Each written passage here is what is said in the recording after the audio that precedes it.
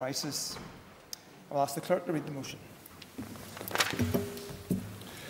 That this Assembly recognises the unprecedented impact the COVID-19 global pandemic is having on our society and economy, commends the invaluable contribution made by our frontline workers who have provided vital service selflessly throughout this pandemic, believes that a fair and just economic recovery strategy is required in the aftermath of this crisis, agrees that an economic recovery strategy must not only recognise but also demonstrate that we value our frontline workers and want to protect them and the most vulnerable through any impending recession, understands that workers' rights and public services must be protected, and commits to existing economic challenges being tackled by a just transition to a more highly skilled, regionally balanced and sustainable economy, which works for workers, their families and businesses, and calls on the Executive to ensure that these principles underpin an economic and society-wide recovery.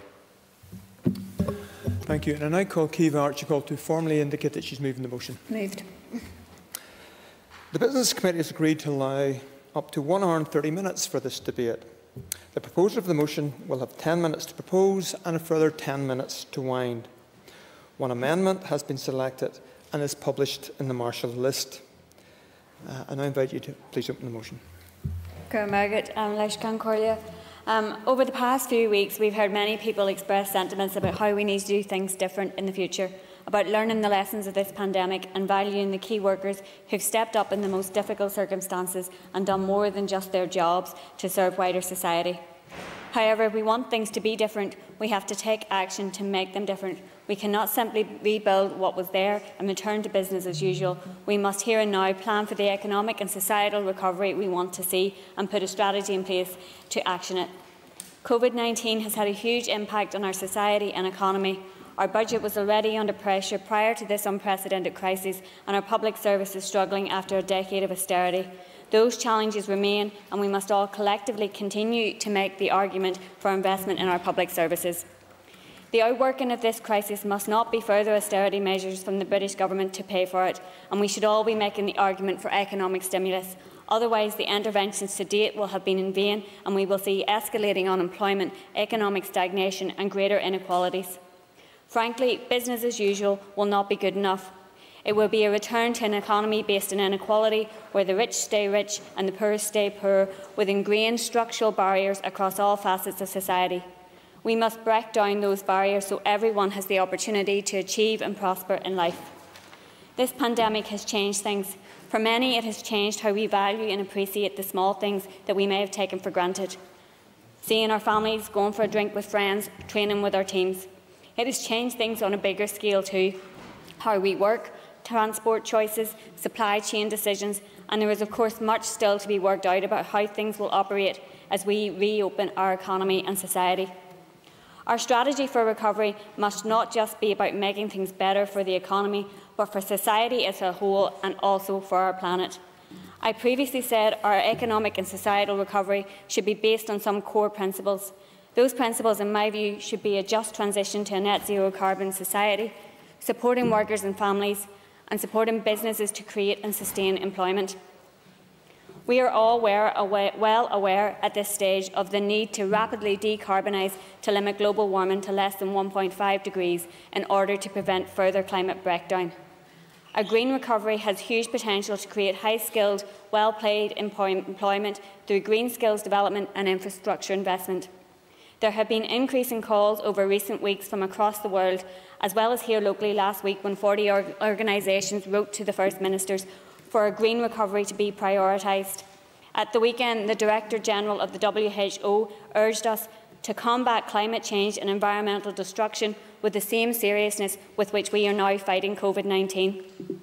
I am therefore calling for the establishment of a Just Transition Commission to bring together all relevant partners to plan for how we achieve our climate targets and ambitions as a society. A Green New Deal was a commitment in New Decade, New Approach, which needs to be implemented as part of the recovery plan.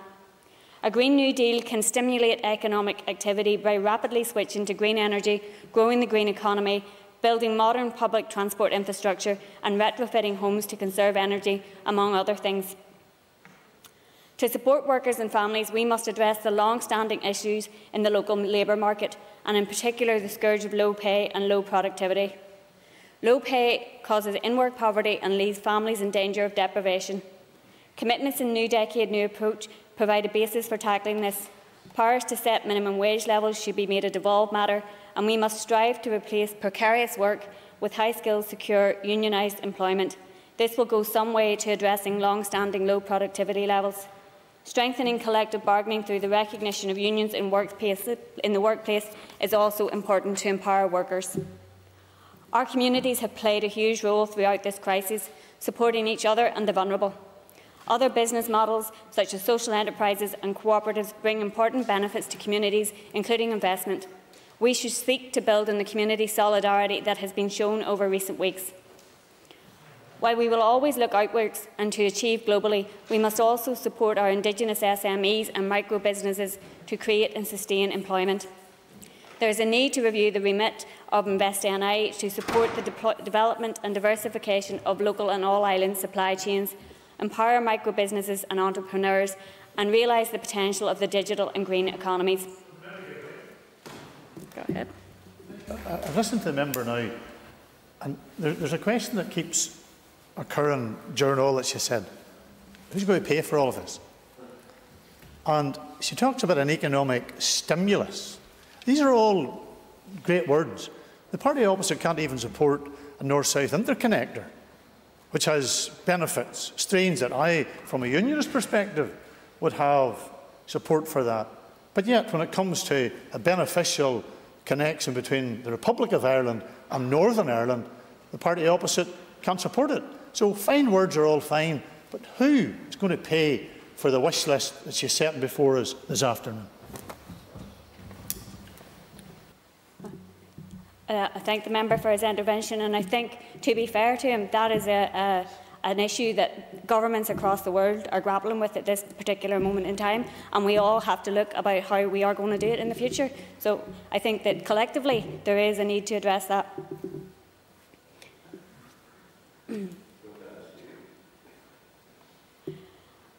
While we will always look outwards and to achieve globally, we must also support our Indigenous... Oh, sorry, I already said that. Such a strategy should develop high-skilled employment in sectors that will help us to achieve our economic potential, fulfil our climate obligations and shield the economy against further COVID-type shocks. Crucially, we must also invest in apprenticeships and further in higher education to ensure that people have accessible opportunities to reskill and seize emerging opportunities. Despite the efforts to limit the economic damage through interventions including the Job Retention Scheme and business support grants, there is a recognition that unemployment figures will likely soar in the weeks and months ahead. We must have a collaborative approach to respond to this, involving government, industry, education and the community and voluntary sector. Indeed, the engagement forum established by the Executive in response to the COVID-19 crisis is a model of engagement and partnership which must be encouraged to continue. The involvement of wider civic society, not just as stakeholders but as partners, will enable policy to be shaped to best respond to the needs of society as a whole. The Executive will need tools to aid the type of economic recovery to which we aspire. My party colleague, the Finance Minister, has previously spoken of establishing a commission to evaluate the devolution of fiscal powers. This should be taken forward as part of the recovery planning, and we must also look at the type of borrowing powers that we can deploy. The economic and societal recovery post-COVID-19 must seek to address the fundamental underlying problems of the northern economy. We must address the impact of the COVID-19 crisis and confront the severe economic threat of climate breakdown, and also prepare for the very significant challenges posed by Brexit. In doing so, we must seek to advance the objectives of social and economic equality, sustainable economic development, regional balance and the protection of workers' rights and incomes. To quote the Director-General of the WHO again, decisions made in the coming months and implemented can lock in economic development patterns that will do permanent and escalating damage, or if they're wisely taken, can promote a healthier, fairer and greener world. Therefore, I urge members to support the motion, and we will also be supporting the amendment put forward by the Alliance Party. And can I call Andrew Muir to formally move the amendment? I beg to move Amendment 1. Thank you. And you will have 10 minutes to propose the amendment and a further 5 minutes to wind. All other speakers in this debate will have 5 minutes. And unfortunately, I'll not be able to call everyone who's indicated they wish to speak, given the limitation on our time. So I now invite Andrew Moore to open the debate on the amendment. Thank you very much, Mr Deputy Speaker. I welcome the opportunity to thank our frontline workers and to speak on how specifically we can build a more inclusive, just and prosperous future out of the crisis that we currently face. To that end, I think our proposed amendment enhances this motion, and I hope members will agree to support it today, and I thank Dr Archibald for the support given. I think 2020 will be one of those iconic years etched into our memories, as well as the history books. It is the end of one era and the beginning of a new, which is perhaps why January feels such a long time ago. Economic orthodoxy has been turned on its head, and the necessity of protecting our people, health service and economy has required all of us to make sacrifices unknown in peacetime. Our frontline workers have helped keep our society running, from the doctors and nurses in our hospitals to carers in the community and supermarket workers keeping the shelves stacked. And it falls to everyone to ensure that they are valued and cared for.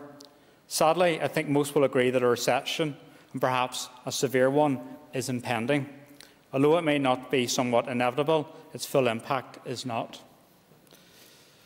People are facing uncertain times, and we must ensure that we protect the most vulnerable. We cannot allow the weight of the economic troubles fall upon them.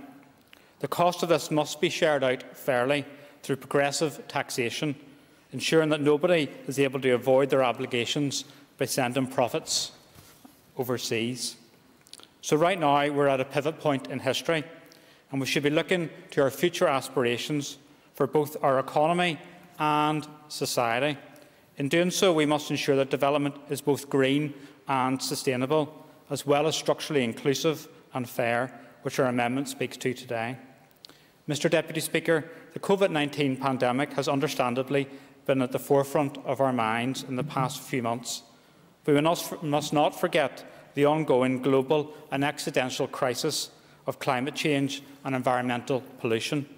The monumental increases in air quality and falls in CO2 emissions that we have seen as a result of lockdown have only drawn greater attention to the remarkable health impacts of pollution. Indeed, it is estimated that across Europe, around 11,000 lives have been saved by the reductions in nitrogen dioxide in the air. We've also seen a boom in active travel. I've never seen so many people in my life out on bicycles and walking and all sorts of things over the last number of months. And that, again, not only represents environmental gains, as private cars are no longer clogging our streets, but also serious health benefits. More than ever, people are recognising that a green economy is not only necessary to meet the demands of the future, but also means a better quality of life. But change will not happen on its own. It requires us to act.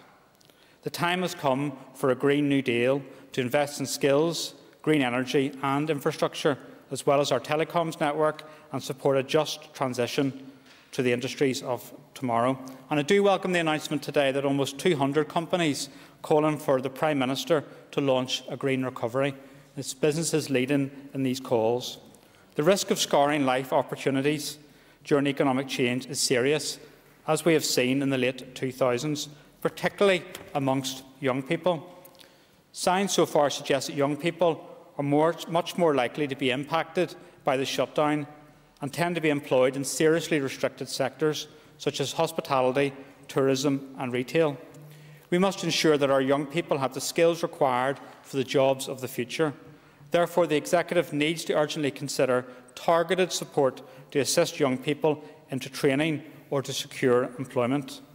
The Youth Employment Scheme, introduced by the former Employment and Learning Minister and my Alliance colleague, Dr Stephen Farry MP, is a good example of this. So inclusiveness and engagement must be central in pursuing a just economic recovery.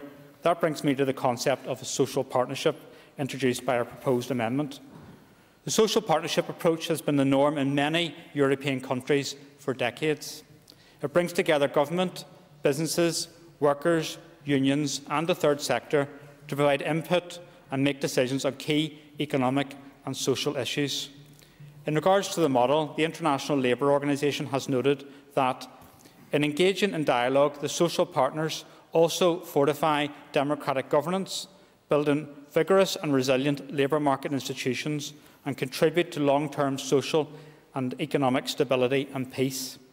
In the UK, however, industrial relations between workers and businesses and government have been more adversarial in tone than in the rest of Europe, and decision-making has been more centralised. People have been continually told that work is the route out of poverty, yet wage growth in recent times has failed to keep up with the cost of living increases. That has left many feeling powerless and forgotten in our economic system. In recent times, Wales, which has historically been scarred by industrial strife and economic decline, has taken steps towards introducing a statutory basis for social partnership. That includes placing a duty on public bodies to work in social partnership and to promote fair work, as well as make fair work central in public procurement. I believe this could provide us with a good model for change. Therefore, I hope that the Executive will seriously consider such a structural approach to rebuilding a fair and inclusive economy, safeguarding workers' rights and indeed restoring trust in government. And I do commend the Minister and our officials for the work done so far in relation to the Northern Ireland Engagement Forum on COVID-19. That's provided a good template for progress, and I do hope that that's something that we can continue. Before closing, I'd also like to note another huge structural issue facing the future of our economy, in which there has been a worrying lack of local input: the eternal elephant in the room, Brexit. With the additional damage of COVID-19 and the need to respond to the health crisis, an extension to the Brexit transition period is clearly required. It is difficult to see how the capacity exists to prepare to implement the protocol in the time period given and to respond to COVID-19. The last thing we need as we try to chart our recovery are more barriers and disruption. In closing, I thank the relevant members for bringing this debate forward today. This crisis has helped us see more clearly than ever the economic and social issues that face our society and provide a juncture for a rethink. Going forward, given our limited resources in Northern Ireland, we also press for UK-wide commitment to rebuild a comprehensive welfare system to maintain good public services, not threadbare ones. This means, for example, a health service that has money and staffing to see routine patients in weeks, not years. It also means a social care system that values individuals and their rights, as well as care workers with a fair living wage and conditions. Just like there was a post-war consensus, I hope we can build a post-COVID consensus to properly engage people, businesses and others in the social and economic decisions that affect them, to invest in our public services and social security and build a fairer, greener economy. I'm happy to support the motion, but I encourage members to support the amendment, which we believe gives more specific focus upon building an inclusive, just and green recovery. Thank you, Mr Deputy Speaker. And I call Sinead McLaughlin, Deputy Chair of the Economy Committee. Thank you, Mr Deputy Speaker. I rise to speak on behalf of the Committee for the Economy. This is a timely motion, as the committee received a briefing on this issue from the Irish Congress of Trade Unions at its last week's meeting.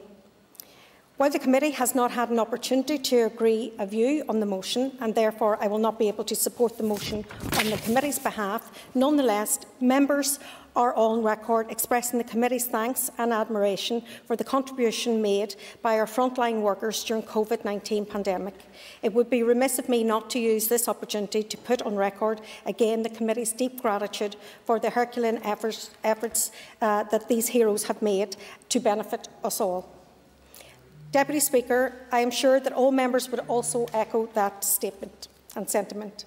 As I indicated from the outset, the committee was briefed by ICTU and the Nevin Economic Research Institute last Wednesday about their vision for our economic recovery from the crisis. They too used the word just. Like the committee and all the other groups represented on it, ICTU warmly welcomed the establishment of the Labour Relations Agency Engagement Forum by the Economy Minister.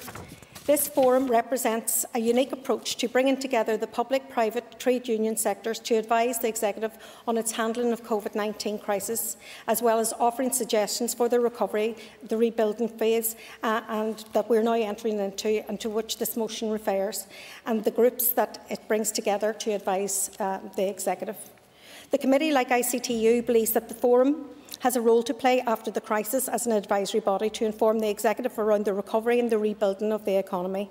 Indeed, ICTU suggested that the Forum could perform a useful function advising the Executive on the programme for government, for example, and could provide a place for social dialogue to consider solutions to problems facing the Executive and wider society. ICTU suggested that its focus should be on the future of work, innovation, skills, productivity and a revision of our investment and economic development model. The committee has discussed the recovery and the rebuilding phase we are now entering into, and the members agree that this tragedy offers us an opportunity to build in a way that recognises the mistakes of the past and does not repeat them, as well as a horizon scanning for the skills and industries that will allow us to create greater prosperity for our people. The committee agrees that with the view that the current job retention scheme, or furlough, should taper off in a way that allows employers to bring back workers in a phased or part-time basis initially. The committee believes that the recovery is a time when we can look to ensure that workers, particularly young people, emerging into the workforce for the first time, are properly skilled. They need skills that will give them opportunity to engage with the jobs that will be created and the sectors that will be established in the months and the years to come. Our young people, in particular, must leave school, training and further education with skills that are relevant to future jobs and industries. This requires a partnership between employers, schools, further education colleges and higher education institutions, as well as other training providers and, of course, the Executive as a whole. Such industries would include those involved in decarbonisation and the development of a Green New Deal sectors and jobs. The committee also heard from Solus and Nilga last week.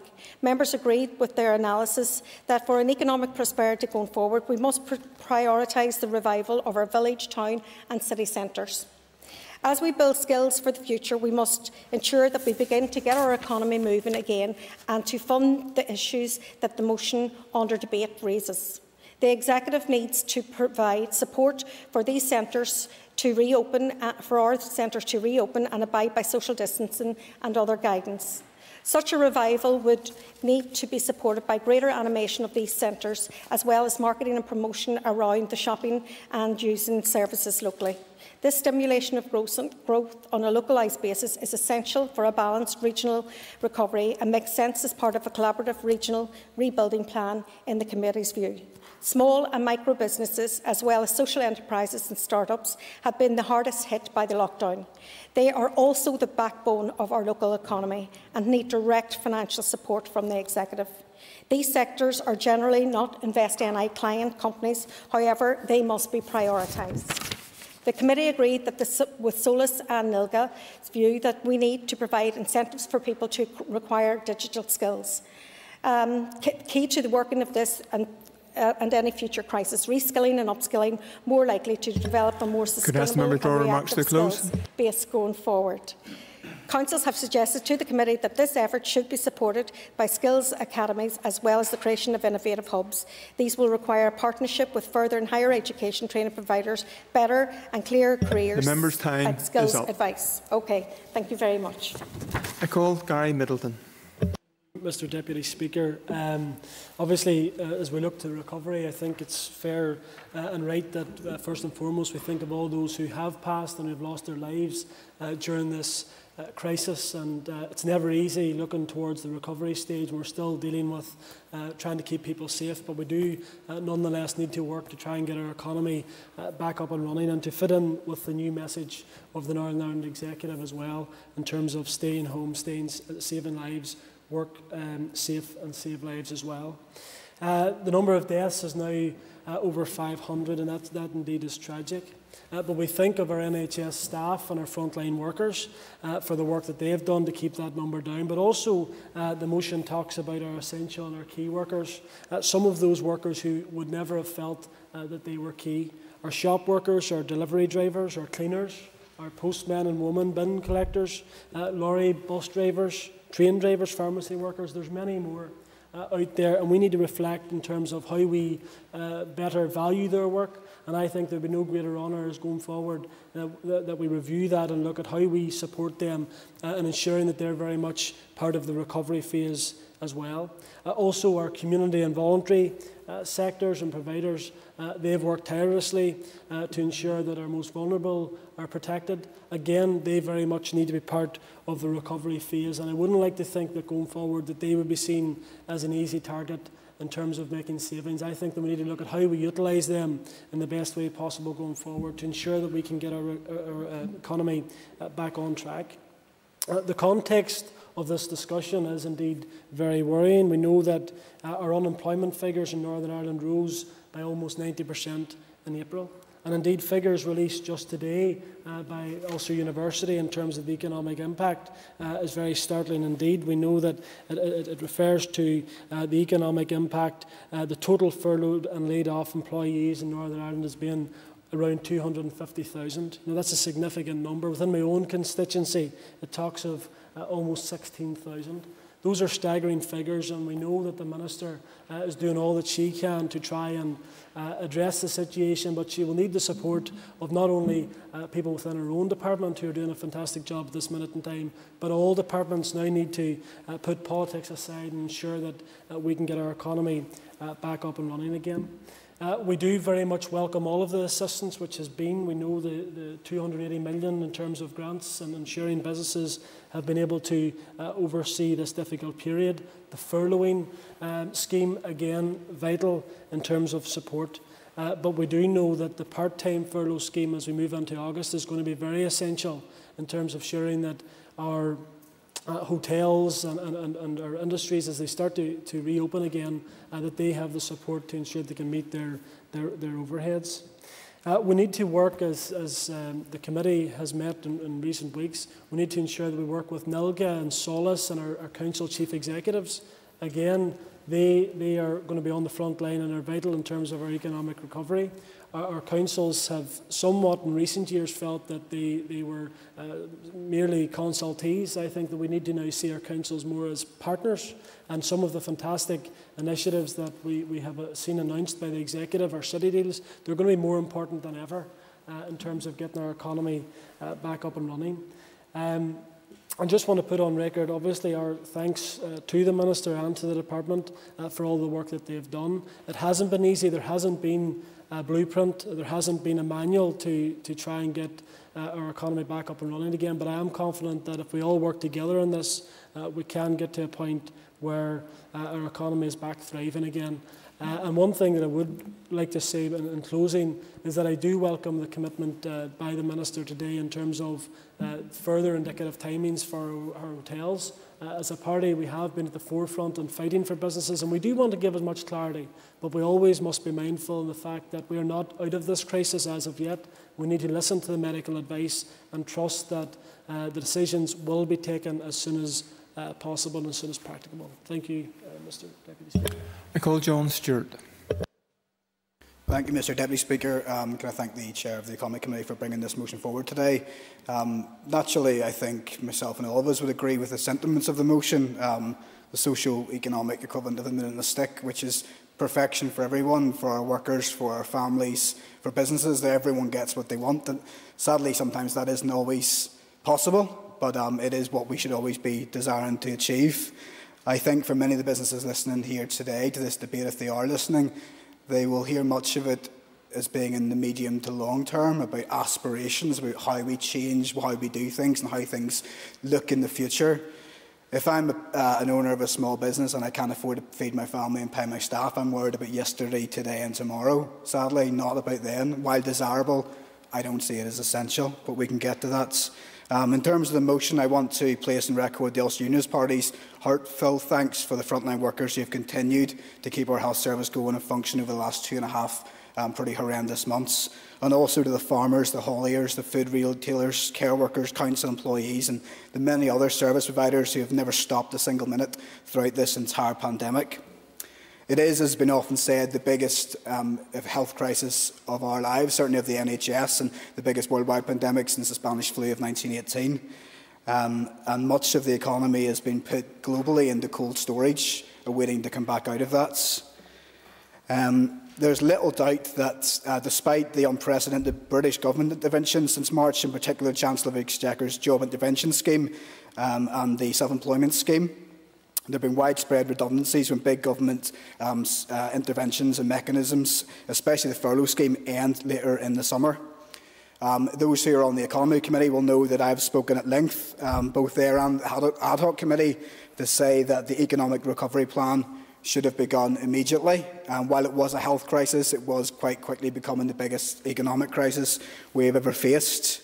And it is disappointing that we are now 9 or 10 weeks on and we still are just about bringing this here today and are only looking into the medium and long term. I think it would be much more important if we had been discussing that from the beginning. But we are where we are, and whatever strategy the Executive brings forward, it needs to be radically redrawn from where it was before. Would the member give away? Yep. I thank the member for giving way. Would he agree with me that the Executive could learn a lot by looking at the Welsh model? The member's an extra minute. Thank you, and thank the member for his intervention. Absolutely. Those who have heard me speaking here before, I have highlighted that from the start. Back at the end of March, the Welsh Government intervened with over £100 million worth of intervention to give support to businesses that perhaps were unreached by the support that we've given here. And look, I do accept the point that Mr Middleton made around the interventions that have been given already by the Executive, but the fact is that out of the 100,000 plus businesses in Northern Ireland, the overwhelming majority have still received very little support, aside from the furloughing scheme, which has been hugely beneficial. So yes, there are grants in there of up to £100,000, which would be massive to some of our companies. £10,000 to a single business owner can be quite a lot, but if you're employing 15 staff, it's a week's wages. So I think that there are things we could be doing in the here and now. And the member was right, I think he's left now, about how we pay for this. That is so important. The fact of the matter is we need a complete reprioritisation of our budget and what it is that we spend.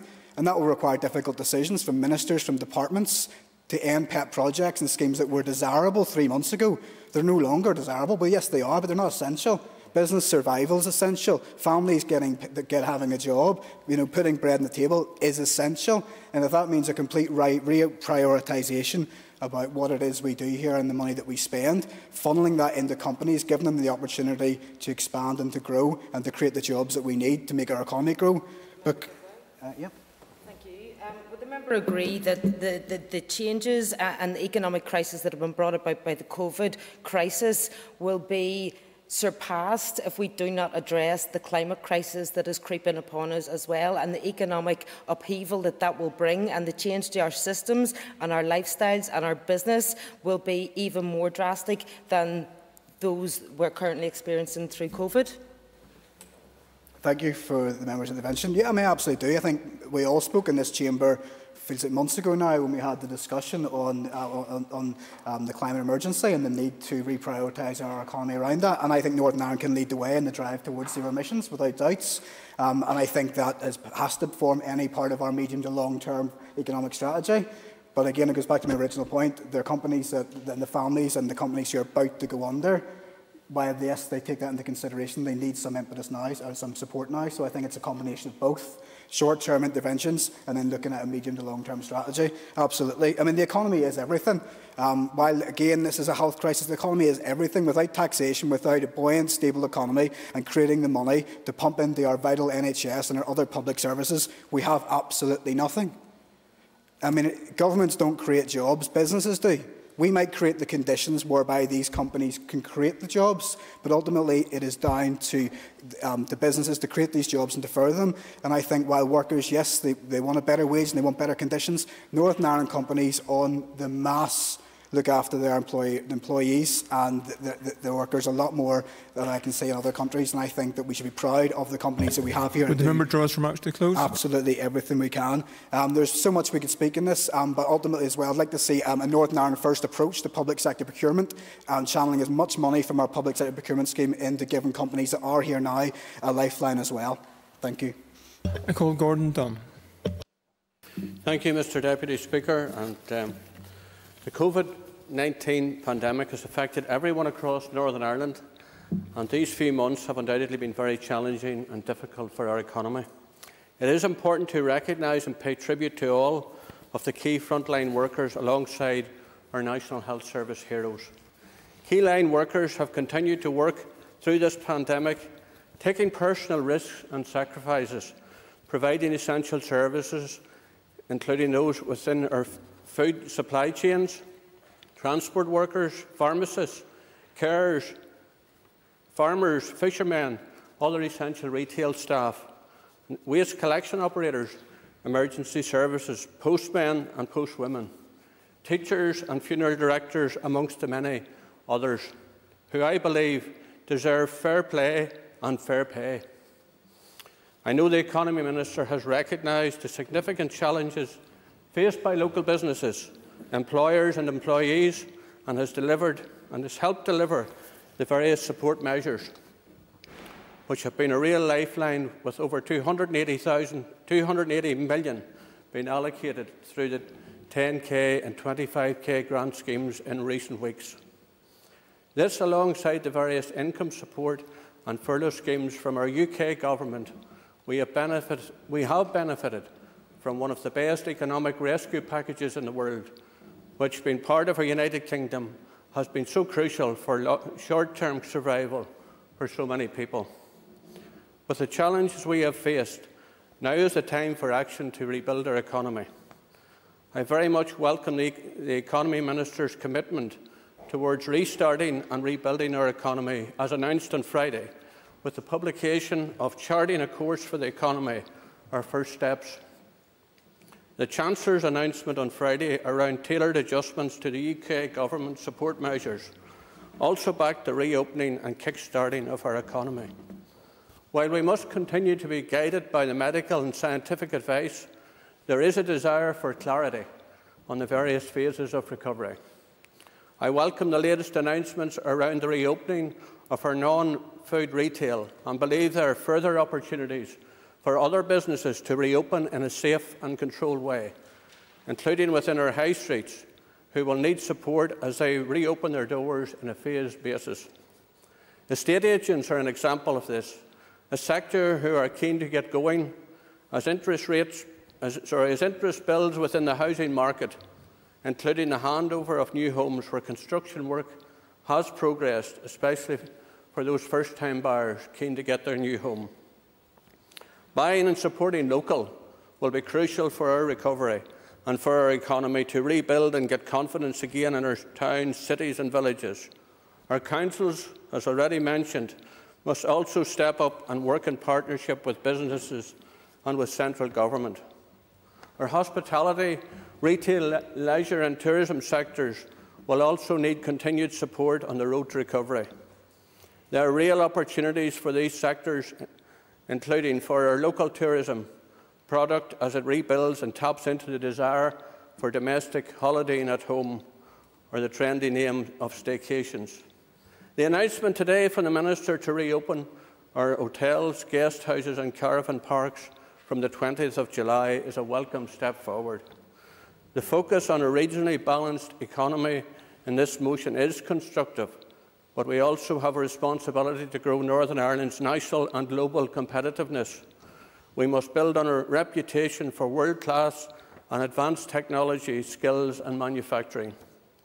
We have seen recent investment in cybersecurity, and I believe there are further exciting opportunities to grow these sectors in partnership with our universities and regional colleges through innovation and development of new skills. Real opportunities are ahead, and we must all play our part in supporting our recovery as Northern Ireland reopens. Thank you. I call Carál Mullen. I speak in favour of this motion and commend its sentiments, but just passing a motion in this Assembly is not sufficient. We must convert its sentiments into practical strategy and implement that strategy in full. Therefore, I call on the Minister for Economy to instruct her officials to immediately begin the process of planning for a just recovery from both the health crisis that we are now experiencing and for the economic challenges that we will face at the other side of this pandemic. It's not sufficient to join the weekly Thursday night clap for our NHS workers if we do not commit to ensuring that their pay and conditions are equal with the care and diligence that we demand of our health service. No more should we feel that we can refer to certain grades of workers as low-skilled. Yes, low-paid certainly, but low-skilled, no. These workers, be it home care workers, delivery drivers, shelf stackers, counter assistants, or any of the other multitude of workers that earn the description essential over the past number of months, must never be left behind again.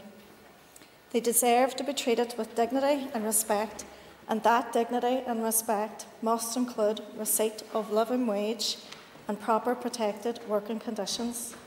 We must also strive to support and promote our SME and hospitality sectors, who have taken a major hit to their viability in many cases. These are the backbone of our local economies, and we must devise imaginative ways to ensure they not only survive but thrive. And finally, I believe that we all accept that this pandemic has changed the manner in which we will conduct almost every aspect of our lives going forward. As Vice Chair of the Education Committee, it would be remiss of me not to recognise the challenges ahead of our educators. Therefore, I call on the Minister for Education to re-evaluate the education model now in practice and to prepare and devise new and sensitive ways to progress our children through the different stages of primary and secondary education. The old way of doing education will not be compatible with the new conditions and requirements that will be expected from educators or students. We need to get this right. Remember the old saying, fail to prepare, prepare to fail, and we can't afford to fail our generation of future essential workers, leaders and educators. I call Christopher Stalford. Thank you very much, Mr Deputy Speaker. In his remarks introducing his amendment, Mr Muir referred to economic orthodoxy being turned upon its head. Well, I think it was Baroness Thatcher of Kesteven who said that pennies don't fall from heaven, they have to be earned here on earth. And I think it's important in this debate that we are cognizant of that fact. As was said by my colleague from East Antrim, the economy is everything. It pays for our public services, it pays for our education. Speaking of which, I would like to put on record my thanks to Ms Bannister, Mr Hay and Mr Jennings, the 3 school teachers that are having a role in the education of my children and are making such a valiant contribution, along with all of the public workers and key frontline staff. But we are now nearly 9 weeks into this situation, and we have to be aware of the massive economic damage that our economy is sustaining. The scale of the interventions that have been made is absolutely unheard of in peacetime. The fact that such interventions can be made at all is proof, I believe, of just how much better off we are as part of the United Kingdom, that we have a government that can make such interventions and spend such money protecting businesses and the economy. But we also need to be honest. I mentioned my children. My children will be spending a significant portion of their working life paying off the debt that these measures are accruing. And the longer the economy continues in lockdown, the longer all of our children will be spending their working lives paying this money back. Pennies don't fall from heaven. They have to be earned.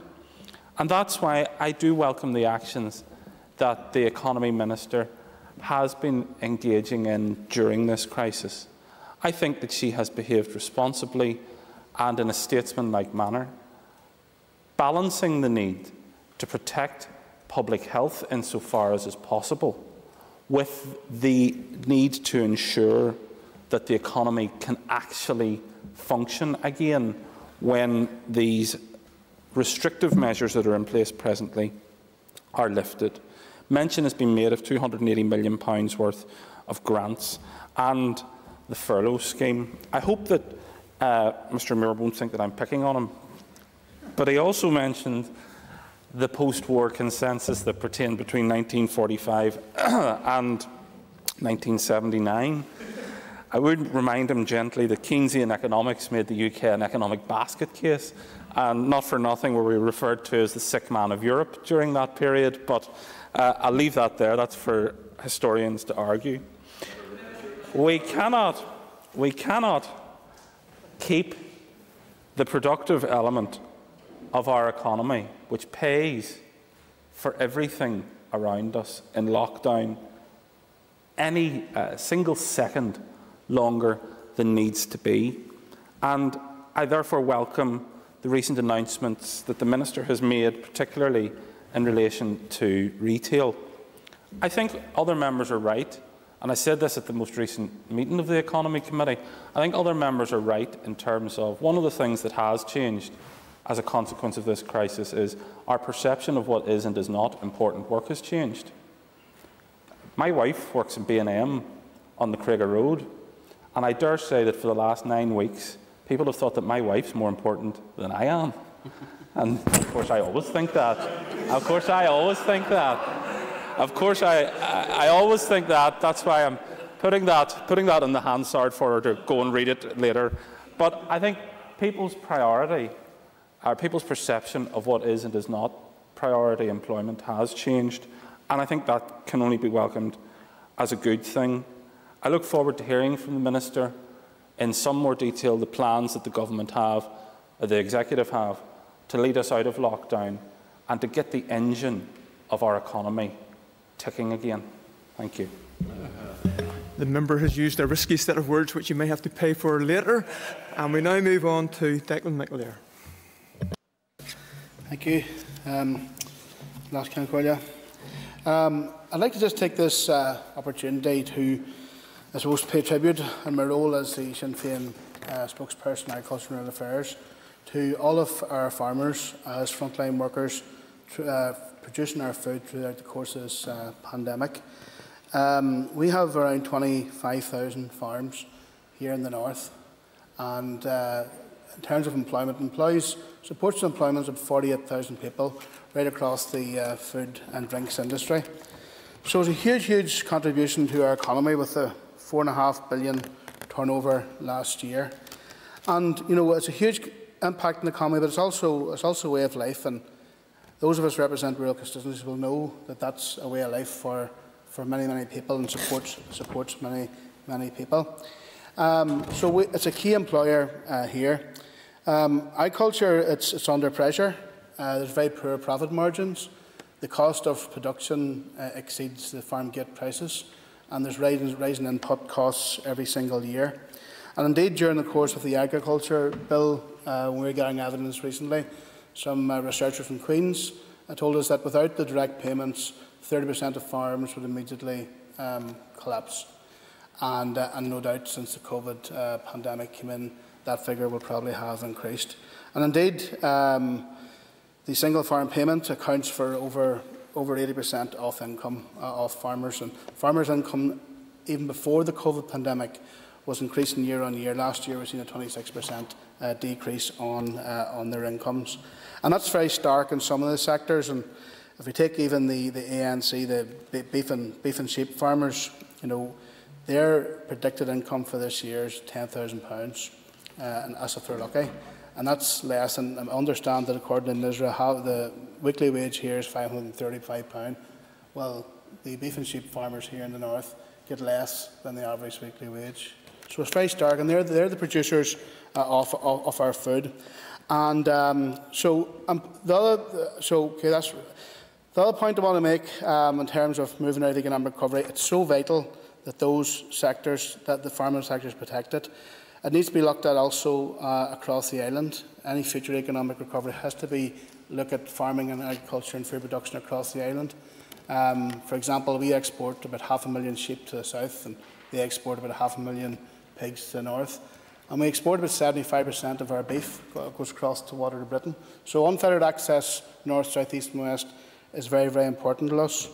But Brexit, of course, has thrown a bit of a spanner in the works as well, because the British market is so crucial to here. We export 87% of our agri-food, The British market is so crucial, but the failure of the British Government to incorporate minimum food standards in their bill has opened the door to Britain importing cheap, low-standard food imports into Britain and more than likely destroy the market for our farmers here. So we need to look throughout the rest of Ireland and beyond the EU and other places to try and find new markets.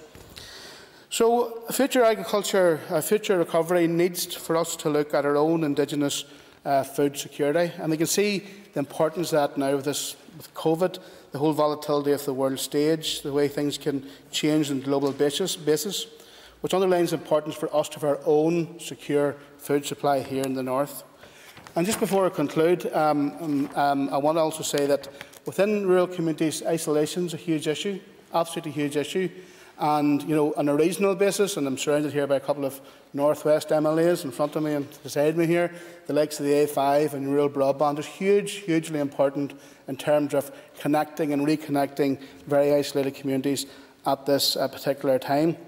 I should also say, just on the funding stuff, in terms of future, what I'd want to see in the future in terms of coming out of this, we want to see our TRIPSI budget given legal protection within the Department of Agriculture, Environment and Rural Affairs.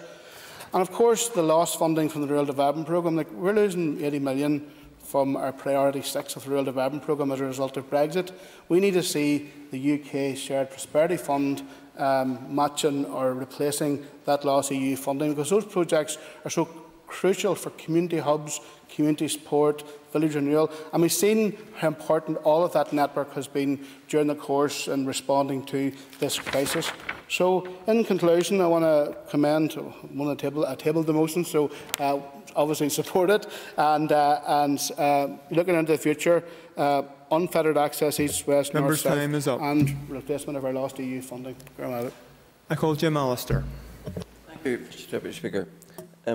I can readily join in saluting the frontline workers, which have been magnificent throughout this matter across our province. But I do have to say, when it comes to this motion as a roadmap to get us back on the path to economic prosperity, I despair of this motion. It's like any other socialist manifesto I've ever read. It's all about promises, hope, but no answers.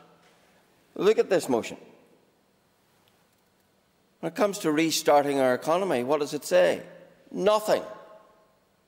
When it comes to support for business, what does it say? Nothing. When it comes to recognising that job and wealth creation are key to that wealth creation is key to job creation, what does it say? Nothing. When it comes to talking about economic prosperity, what does it say? Nothing. When it comes to speaking about global competitiveness, nothing. When it comes to saying that we must move our economy from its super dependence on the public sector, nothing. When it comes to the whole issue of competitiveness, nothing to say. And of course, when it comes to who will pay, nothing to say.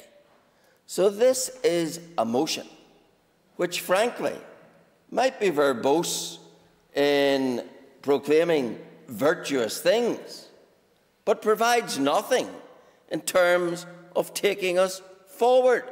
And it's not much helped by the fact that the only amendment permitted to it is one which simply adds a green flavour. There was another amendment which did at least talk about the urgent need to restart economic activity, but it didn't merit attention on this order paper. So we're left with this wish list of a socialist nature, which really doesn't take us very far. But I want to say this to the Minister.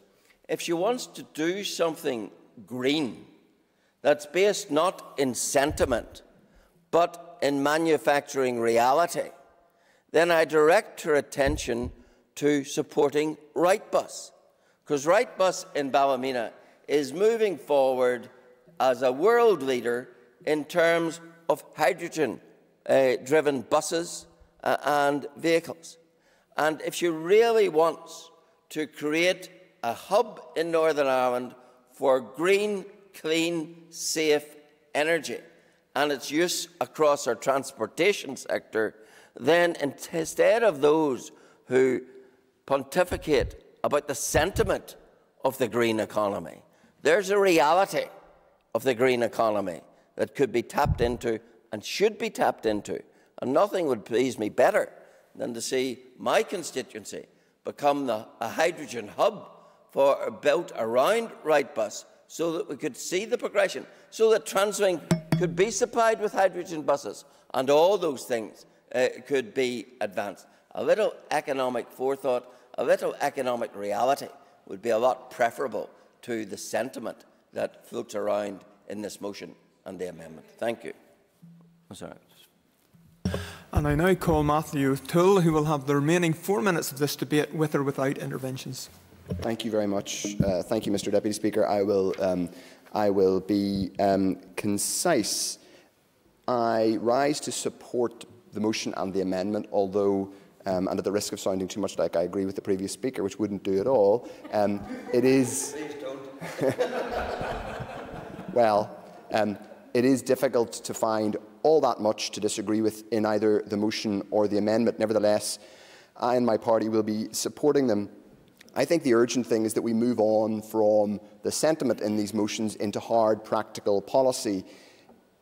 Mr. Deputy Speaker, the COVID crisis has illustrated an enormous number of things to us that were probably known before but have become starkly obvious in the last 3 months. Lots of people have talked about the importance of key workers. That is absolutely true, and Mr. Stalford put it very well when he talked about his wife's job. But the absolute harsh reality is that what the COVID crisis will do in the next few months is that it will underline long-term structural weaknesses that have afflicted this economy for not just months, but years and generations. And I'm afraid it's no good parties from different parts of this House who have presided over the repetition of some of the same policies lamenting the continuation of those structural challenges. We need hard action and practical policy to change them. In 1848, which I'm sure historians among us will know was the year of multiple revolutions in Europe, it was described famously as the turning point of history when history failed to turn. Let's hope that 2020 is not the turning point when history fails to turn, at least in terms of Northern Ireland. I talked about the long-term structural challenges our economy faces. Well, what are they? We have been for a very long time the most unproductive part of these islands. This is the most unproductive economy in these islands. And while I respect unionist members talking about the role the UK Exchequer has played in helping businesses, and I don't deny that, my God, who could? Businesses that have been in receipt of Treasury funding are, of course, grateful for not having gone out of business. I would say that as a long-term economic strategy, sheer supplication and sheer saying that all we can do is rely on money from the UK Exchequer is not a sensible long-term strategy, which is why I agree with Caoimhe Archibald, and I've been urging her colleague, the Finance Minister, to progress ideas for a long-term fiscal commission to look at how we raise revenue here, raise revenue to pay for public services, and I say that as someone who's proudly a member of a social democratic centre-left party. We need to raise revenue in Northern Ireland, and we need to direct that revenue towards the urgent priorities that we all can agree on. We can all agree that we have long-term underinvestment in our infrastructure. We can all agree that we need to transition to a greener, lower carbon economy.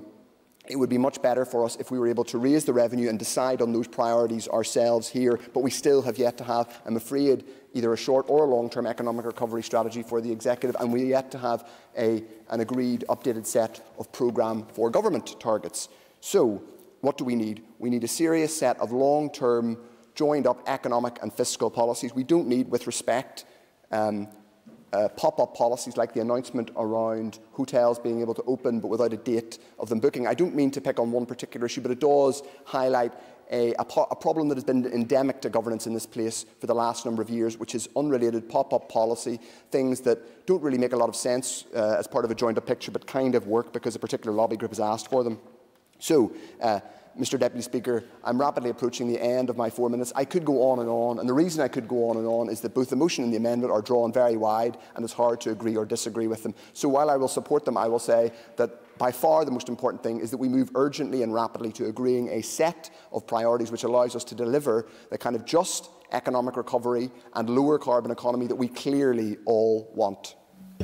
I now call on the Minister for the Economy, Mrs Diane Dodds, to respond to the debate, and you will have up to 15 minutes. Thank you, Mr Deputy Speaker, and to you and the proposer of the motion. My apologies that I was a couple of minutes late at the start. Events moved a lot quicker in the chamber today than I had anticipated, so my apologies. COVID-19 has had an unprecedented impact on our economy and society, and I have listened with interest to members' contributions today. Can I reassure the member for East Antrim that just because this is the first time that we have had the opportunity to debate this in the chamber today, my department has been working on this from the start. Of course, today our thoughts are with the families and communities of those who have suffered pain and loss. And I think it is right to recognise those who have been on the front line during this time. This cuts across the public and private sector. As well as the heroic work of our NHS, we would not have been able to cope without the work of hauliers, retail workers and other key frontline staff. This crisis has shown how essential their work is. This motion calls on us to protect the vulnerable through an impending recession. I want to be clear. Economists will define what is and what is not a recession, but those who have already lost their jobs will not need an economist to tell them about the state of the economy. Some 6 years of progress on jobs was lost when the Northern Ireland claimant count increased by 26,500 people in a single month. Unfortunately, we can expect unemployment to increase again. The Bank of England has forecast a UK-wide unemployment rate increase of around 5 percentage points for the second quarter of 2020, when compared to the unemployment rate just before the outbreak. For Northern Ireland, this could mean an increase of around 50,000, around double the rise seen in the latest claimant count figures. Supporting the vulnerable, those on low incomes, those who have already lost their jobs is not future work. It is for the here and now. The first step in protecting the most vulnerable is in safely reopening our economy, so that those who have lost jobs can seek new employment and to limit the number who become unemployed. Construction, manufacturing and retail are opening. Today's approach to hotels, bed and breakfasts, caravans and self-catering accommodation is a further step, but we must move safely in line with the medical and scientific advice. I have been impressed by these sectors and how they've adapted. Significant changes have been made to to make sure that workers are safe at work. We must also move beyond the reopening of our economy to planning for the future of our economy. A strong economy benefits everyone in our society. I value economic growth because I am aware of what the alternative is. We have lived through recessions, have seen how unemployment impacts physical and mental health, have seen closed shops and factories in local towns. No one wants to return to that. There are significant challenges in building a stronger economy. The world has changed very rapidly. We cannot say with any authority what it will look like in a year's time. As an economy, we rely on consumer spending. If people have more limited opportunities to spend money in their local shops and restaurants, this limits the ability of retail and hospitality here to continue to operate. The tourism sector has been perhaps the hardest hit by the present crisis and by the long-term impact on travel. While many businesses in these sectors have adapted, it is likely that growth will be difficult to achieve even in the medium term. This motion calls for a just transition to an economy centred on more people working in higher paying jobs. To achieve this, we will need to focus on sectors that can deliver higher paying jobs. Looking to the future, I think it is likely to be the potential for growth in life and health sciences. Similarly, the digital sector is likely to continue to grow. And as my colleague from North Down indicated, the good news on cybersecurity jobs in Belfast recently not only shows that Northern Ireland is out in front in terms of training, education in these sectors, but that it can compete and is competitive on a global scale. Our advanced manufacturing sector also has strong potential, and tourism has been one of our success stories over recent years, and one that I am determined to support as they get back on their feet. We live in... Yes, I will. To the Minister for giving way. I know she's working on a tourism recovery plan. I just wonder if she could say more about the short term for the tourism sector. It would appear very unlikely that this year, possibly next, that will we be anywhere close to the kinds of markets that we had access to. Which markets for this summer and indeed the rest of the year is Tourism NI prioritising? Can I thank the member for his intervention? And yes, of course, tourism, we are currently working with our steering group with all of the different aspects of that sector involved in it. It is absolutely clear to us that in the immediate future, this will be the domestic market within these islands, the British Isles, that will provide us with much of our tourism activity. And for reference for this House, I spoke to North American tour operators last week who indicated that there is still a strong desire to visit Northern Ireland, and many of the groups that they had booked for this year have rebooked for the next season. So I think we will have to rely on the market at home, but I think that we are and will continue to be attractive in the other markets, particularly the North American market. We live in a society where inequality and poverty are persistent problems. We see that so far this crisis has impacted most on those on low incomes and on young people. The opportunities that are likely to come in the years ahead will be disproportionately in sectors where specific skills are required. And so we must ensure that those who lose jobs in other sectors are given the support they need to upskill in areas where there is demand. I have been struck over the last number of months by the changes in our environment. Fewer people driving to work, more people out cycling or walking. These are positive changes, and I think that many people have reflected that this could reshape how we appreciate our environment and protect against climate change. The proposer of the motion advocates a new deal, but economic recovery, I stress, must be sustainable and provide growth opportunities for the private sector. In Northern Ireland, we have already been meeting some of our targets in relation to our energy targets. We have led the way in developing a renewable electricity to meet the Executive's 40% target.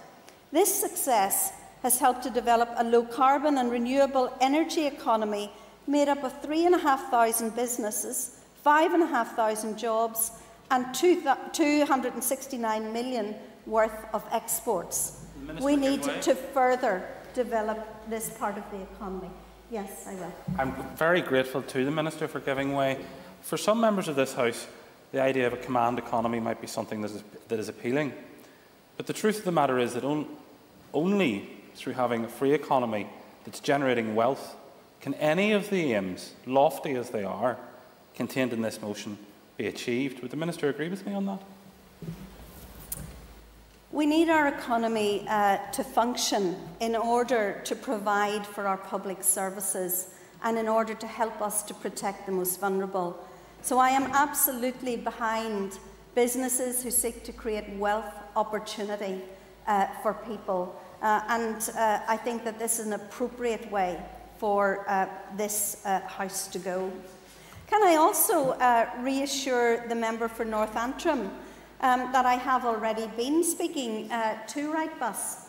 And just this week, I will convene a meeting between Wrightbus, my department officials, and Invest Northern Ireland to investigate how Northern Ireland can benefit from greater job opportunities and using the technology and research that is available in the North Antrim area to promote the hydrogen project. And I hope that we will be able to make progress on that.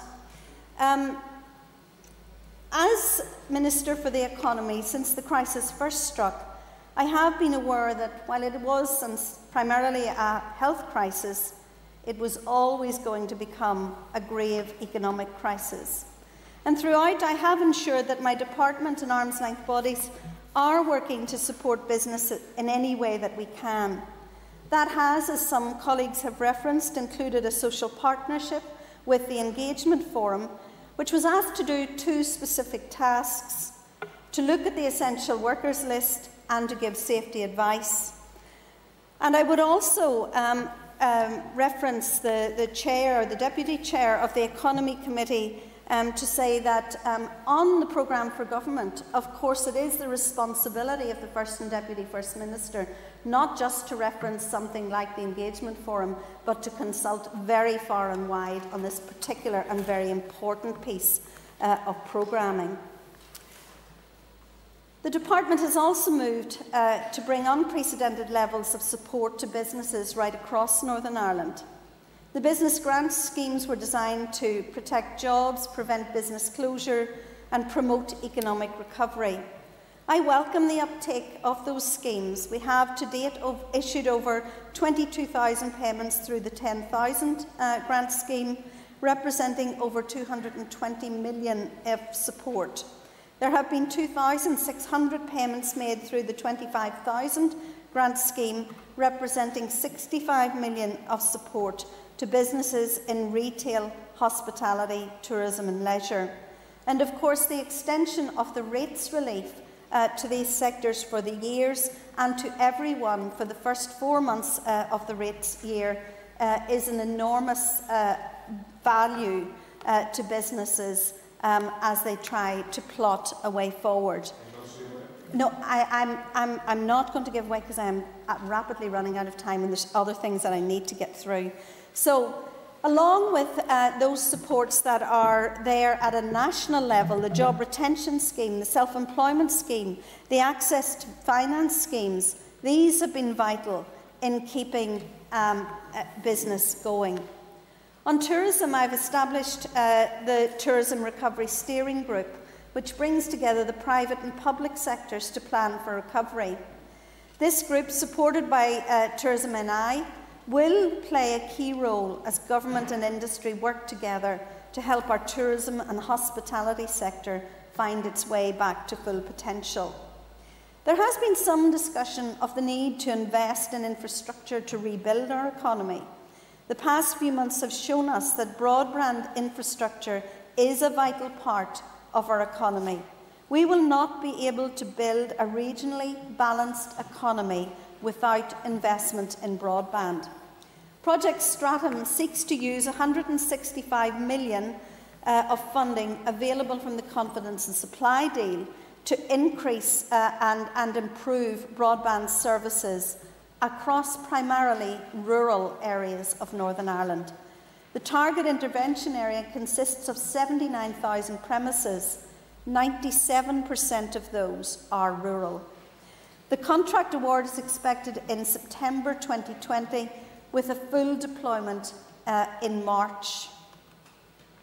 This is the type of long-term infrastructure project that we will need to ensure that businesses can prosper anywhere in Northern Ireland. On employment legislation, I have introduced legislation to ensure that workers who are prevented from taking their annual leave because of the pandemic can carry over some of that leave into the next 2 years. I have also, in conjunction with the Minister for Communities, introduced legislation to ensure that furloughed workers who are entitled to statutory family-related payments will not lose out. This goes together with wider plans I have on ensuring our employment legislation gives people the support they need. For example, I recently announced my intention to consult on proposals to put in place provision for parental bereavement leave and pay. This has been an unprecedented few months. I believe we have responded as quickly as possible and delivered things that that would have been thought impossible in normal times. But there is more to do, and I look forward to setting out a long-term economic strategy and working with this House to ensure that families and jobs in Northern Ireland are our highest and utmost priority. Thank you. I now call John Blair to wind on the amendment, and you'll have up to 5 minutes.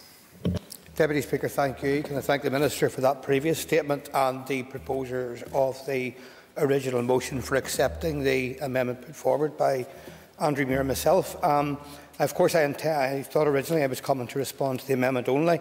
I should be able to make some comments in response to remarks made. Before I do so, Deputy Speaker, I should have time to make a few comments of my own, starting with adding to the thanks paid to our frontline workers. I'm hopeful that the debate today and the sentiments expressed will offer them some reassurance that we're looking to safeguard those services that those people provide for the future as we begin to look for recovery and the necessary societal change. Deputy Speaker, there will be many lessons learned, and some of them have been referenced already today, from the COVID period. We will, I'm sure, reflect for some time on the human loss, the changes in our methods of governance, and of course the time when our interaction with others was seemingly stopped completely. However, there are positives, even in these darkest of times, to be taken from what we have learned thus far. And I want to mention in particular the collaborative working which has taken place in government and in government's respective departments.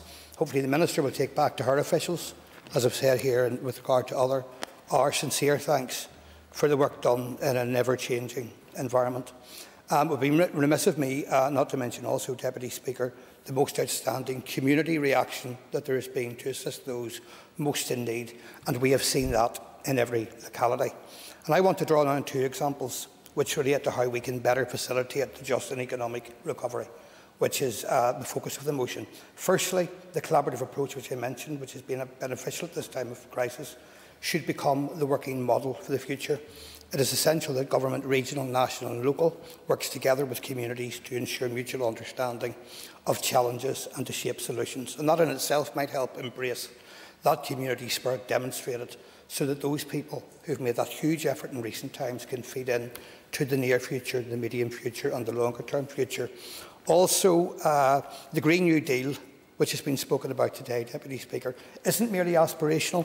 It's a commitment in a document called New Decade, New Approach, which made that document more attractive for some of us to be part of that government. So that's about making sure we make and meet a commitment and nothing more than that. I will now turn to I wonder if the member would agree with me that the commitments outlined in the European Commission to building a kind of EU-wide Green New Deal approach offer some opportunity for the Northern Ireland institutions to look at how we could be a part of that, specifically in relation to the protocol. The member's an extra minute. Agree totally, Deputy Speaker, as a matter that should be considered going forward by all of us, but specifically by the Northern Ireland Executive. That Green New Deal will bring with it, by the way, as well, Deputy Speaker, economic benefits to exploring and developing that circular economy. It will require new expertise. It will present opportunities for new learning experiences. And in addition, it will bring opportunities to allow individuals to develop their own skills, and as well as new skills, to help in providing this greener and cleaner future. I will turn now to the comments made, Deputy Speaker, in the Chamber. I'm very pleased that most of them, I think with one notable exception, were wholly supportive of the proposal and the amendment. Sinead McLaughlin mentioned that need for social dialogue, which I referenced there a moment ago. Gary Middleton spoke very clearly about our need to protect the vulnerable. John Stewart referenced to some extent small businesses and the challenges that will exist on that going forward. Gordon Dunn mentioned the rescue packages that are already in place. Christopher Stalford mentioned also and paid tribute to government for the measures that are there. Of course, didn't rule out that we have to look at exploring new measures as well. Declan McAleer is no longer in the Chamber, mentioned the agriculture sector challenge, and I will, through the DAERA committee, explore that with Declan and others. Matthew O'Toole also, in closing remarks, mentioned support for the motion, which is very welcome. I just repeat again, in reference to Mr Alister's comments, I really want to stress I'm not averse at all to exploring opportunities at Wright Bus or anywhere else, because some of us aren't afraid of referencing aspiration at the same time as trying to deal with desperation or deprivation. Those things are not mutually exclusive. It's perfectly doable to work on all of those matters at one time. I think all of this can be done. The member for Given Way. Would the member agree with me that we need to build back better and the time is now for the Executive to bring forward a Green New Deal for Northern Ireland to decarbonise, reboot our economy, create jobs, improve our health, protect our environment and ultimately save our planet? Not in the future, but that needs to be done now. I do agree, Deputy Speaker, and that would be meeting that commitment that I mentioned a moment ago that's in a New Decade, New Approach document. All of the member for Given Way. I think 90% of the member's amendment is perfectly fine, but would he share the concern of myself and many trade unions that the social partnership approach in the south of Ireland in particular actually has led to the increased inequality and the wealth gap as well in particular? I think, Deputy Speaker, that makes it all the more important that we examine that pathway forward at all levels of government. Can the member draw his remarks to a close? National, regional and local. All of these sentiments that have been expressed, certainly those in support of the motion and the amendment, Deputy Speaker, can be done in the spirit of the motion involving our people, providing for our people and protecting our people. The member's time is up. One of the aspects of recovery, Deputy Speaker, is the strength of all of us. The member's time is up, and I call Colm Gildernew to wind and conclude the debate on the substantive motion. You'll have 10 minutes. I suppose I want to start out just by touching back on where we started out this morning, a debate about the murder of George Floyd and the racism that was inherent within that. But I also want to point out that it's not just racism who people who suffer disadvantage to that level are struggling with. It's often rooted in inequality as well. Inequality of circumstance, inequality of opportunity and inequality of outcome right across the system. And this inequality bleeds into economic systems across the world.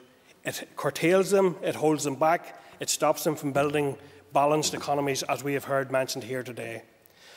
Throughout COVID-19, it is those that we have in the past have been referred to as low-skilled or non-essential workers who have actually now are on the front line in our response to COVID-19. Caithimid luach na hebrithe a ahins, ní le toran san chaiche ach trí fachor agus cynnilacha ibra a coisans. Ní mór do seo a bheith mar chudj de aon plan tíarnau. In any economic strategy plan, their value must be recognised not through platitudes, but by paying our workers decent wages and protecting working conditions for those workers. I will. Does the member believe in an equal society, and do you believe that we need sub-regional balance put into our economy as we emerge from lockdown? Derry and the North West has the highest levels of unemployment in any other region within the United Kingdom, and we are consistently the lowest in terms of Invest NI for attracting jobs. What's your thoughts on that? Thank you. I agree with the member on that, and I will address that very issue within my remarks. The economic strategy plan must include equality in infrastructure provision, in particular the provision of broadband in rural communities, and I welcome the Minister's news on that in relation to the... I do have a slight concern in that the figure of 79,000 homes or premises were mentioned, and from meetings I've been involved in previously, I was of the understanding that it was over 100,000 premises, and I would have a fear that some of the worst provided for premises will still fall through that net, but that's work for a future day with the Minister. Project Stratum must proceed as soon as possible so that students, farmers, businesses and entrepreneurs in the far reaches of Fermanagh, Tyrone and Mid-Ulster have the same opportunities to grow and to succeed. Their success is vital to sustaining our rural communities in a balanced way. Ta fáilte le cóirimh na cinsi faoin scoil leas ag Coláiste McAleer agus na city deals leis an mhaoinú sa region ar thuisceart a chóir na ceart. Ceithí an plán streitis gealacrach Lanston ar an dói, seo le córáthas tíreach, agus regionach ag Crailir and Ceapú policy.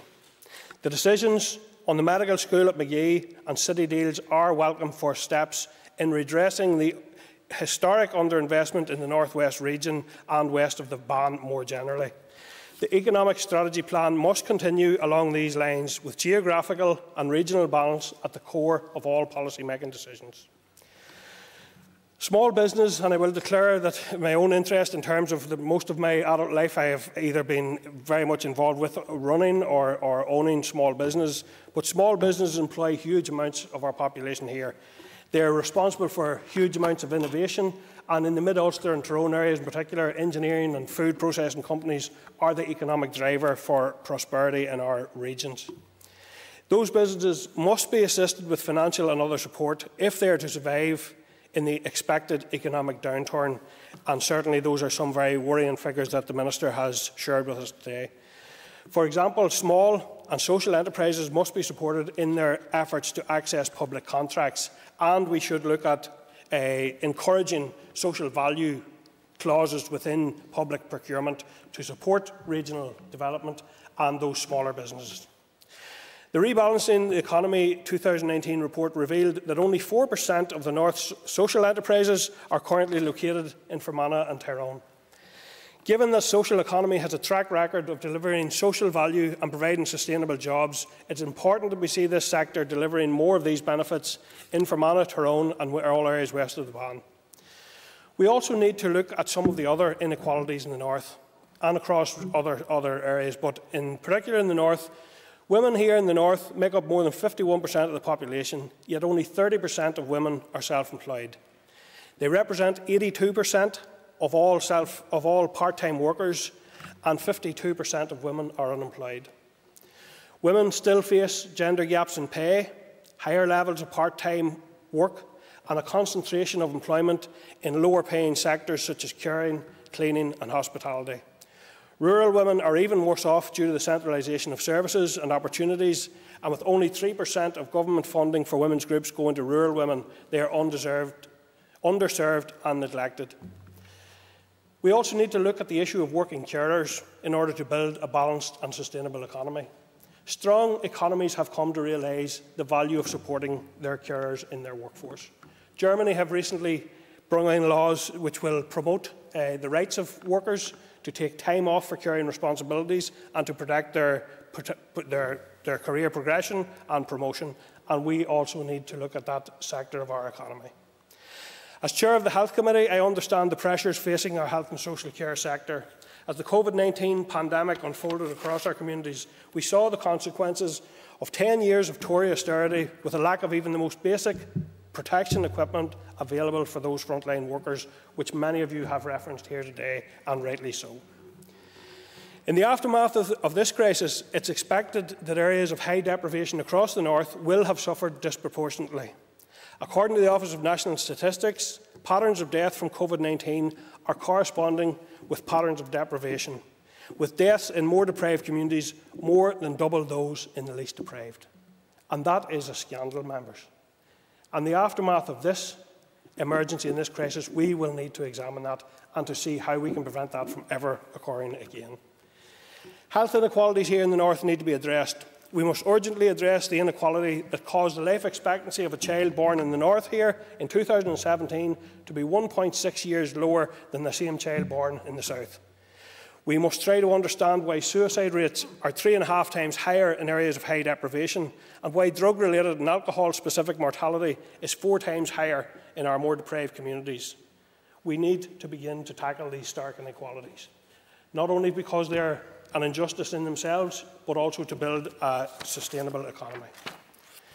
Austerity is not the way forward. It has caused enough unnecessary suffering to so many. Our economic recovery strategy must be one that invests in our public sector, in all our communities and in all our people. Note, and I accept as he can give a valid opinion on austerity, but to say it was the sole reason why the health service is in crisis, I do not accept it. Would he accept that a previous Minister of Health, who sits in his benches, was warned at one point to stock up on PPE and did not take that advice? I would ask, would the member accept that his own Minister of Health in this chamber not very long ago stated that the health system had been under-invested in for a period of 10 years, which corresponds almost exactly with Tory austerity. And that is why we have seen a year-on-year reduction in real terms in spend within that sector. And these are issues that must be addressed going forward. Cehi ar streiches Chinam a horch ar an Bachtanach agus na Nearianas, a go haire egorum sláinte. Cehi muinu a sláinte idigus agus skillana, titiacht agus cruhi fástiacha a bheith mar chud den streiches. Our economic recovery strategy must begin to earnestly tackle deprivation and inequality, particularly inequalities in health. The strategy must include investment in health, education and skills, housing and creation. Members, it's my belief that we need to recognise that there are many people out there who are trying to play against a rigged deck. Many years ago in my town in Declan, not many years ago actually, a few years ago, there's a large housing estate in our town, out of which not one child passed the 11 plus. Now, no one in this House can convince me that there's not a single child in a massive estate that's intelligent enough. That is structural oppression and structural disadvantage there in the system, and we need to tackle that to ensure we have a better way of going forward. We've heard a lot of talk in recent times about returning to normality, about returning to the new normal. What I would say is, members, we need to now the member draws remarks to close. Yeah, we need to start to work together to see how we make and create a better normal. I support the motion and reiterate our support for the amendment to the motion. Members, the question is that the amendment standing in the names of Andrew Muir and John Blair be made. All those in favour say aye. Aye. Contrary, no. No. I think the ayes have it. I think the ayes have it. The ayes have it. The ayes have it. The question is that the motion as amended be agreed. All those in favour say aye. Aye. Contrary, no. No. I think the ayes have it. I think the ayes have it. The ayes have it. The ayes have it. That then leads to item number 4 in the order prepared by the amendment. The question is that the Assembly do now adjourn. The Assembly is adjourned. The Assembly is adjourned. I have stated that before you raised your point of order, and you may take an opportunity. The Assembly is adjourned.